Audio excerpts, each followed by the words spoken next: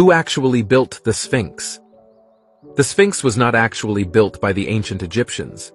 The Sphinx, situated in Giza, Egypt, is an ancient statue depicting a legendary creature with a human head and a lion's body. Its construction dates back over 4,500 years, but there are no references to the Sphinx in hieroglyphic inscriptions. This absence of the Sphinx in hieroglyphs has long puzzled historians and archaeologists.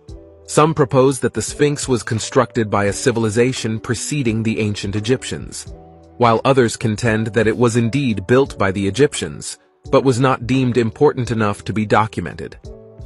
One theory suggests that the Sphinx initially served as a guardian for the pyramids, tasked with safeguarding the pharaoh's treasures. However, as time passed, the Sphinx lost its significance, eventually fading from the Egyptians' written accounts. Regardless of the explanation, the enigma surrounding the Sphinx's absence in hieroglyphs persists.